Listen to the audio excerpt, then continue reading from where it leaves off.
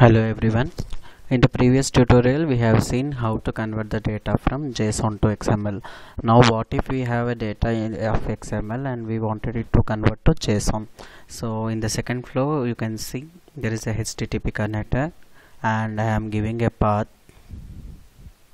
called XML to JSON, so that based on this request it will hit the URL and the process will continue over to the second flow.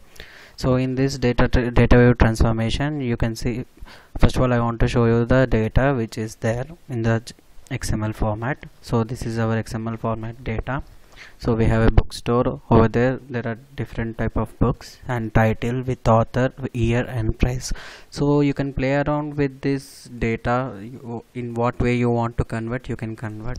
So here you can see I am taking the input payload as a application XML and the output will be application JSON.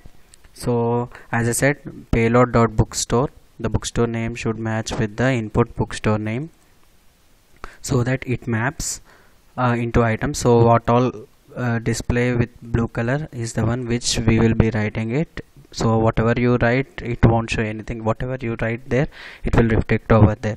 So and the type will be book. You can see the $.price, $.title, $.author, $.year. That means the value of title, author, year and price will be displayed. Make sure the names which are highlighted in green color should match with the original data's names, price, author, etc., or else it will throw an error. So here you could see I am mapping it and just I am setting a payload and a logger. Already it is in a running mode, so we shall just hit the URL XML to JSON. You can see the JSON formatted output has been displayed over here. So it is very easy to play around with Dataweave, but make sure that the values which you give in the output payload over here in this panel, so that it won't throw any error. Make sure the names, the spellings should be matching with the original data.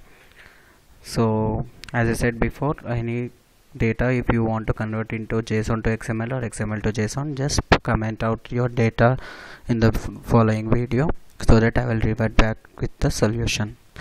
Please don't forget to subscribe. Thank you.